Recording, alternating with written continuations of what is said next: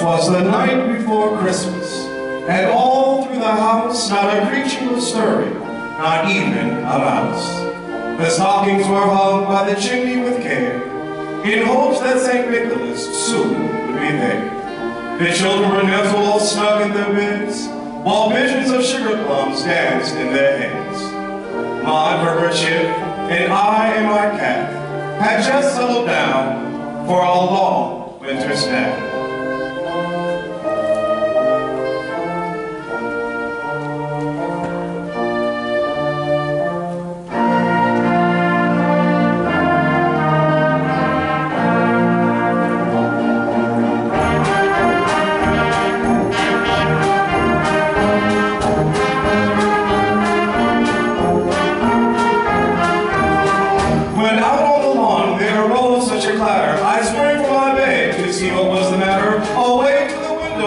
Like a flash, tore open the shutters and threw up the sash. The moon on the breast of the new fallen snow gave luster of midday to objects below. When what to my wondering eyes should appear a miniature sleigh and 8 tiny reindeer.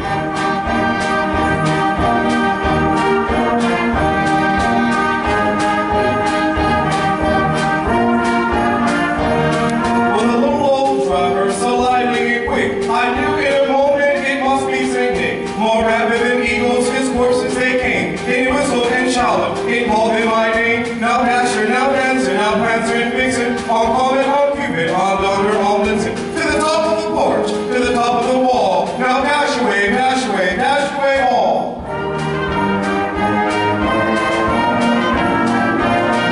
As tries before the hurricane fly, with an eat with a constable, mount to the sky. Up to the housetop the horses they flew, with a sleigh full of tools and Nicholas too. And then in a twinkling I heard on the roof the prancing and plying of each little hoof. As I drew in my head and was turning around, down the chimney St. Nicholas came with a bound.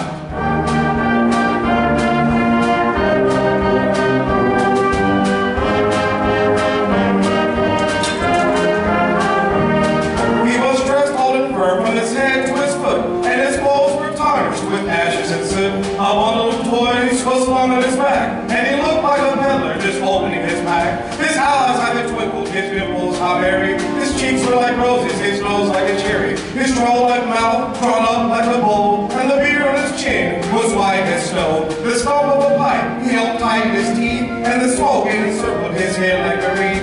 He had a broad face and a little round belly that shook when he laughed like a bowl full of chili. He was chubby and plump, a jolly old elf, and I laughed when I saw him in spite of myself. A wink of an eye, a twist of his head, soon gave me to know I had nothing to dread. He spoke not a word, but went straight to his work, then filled all the stockings, then turned with a jerk, and laying his finger aside his nose, and giving a nod up the chimney he rose. He sprung to his sleigh, to his team gave a whistle, and away they all flew like the down of a thistle. But I heard it explain ere he gave out of sight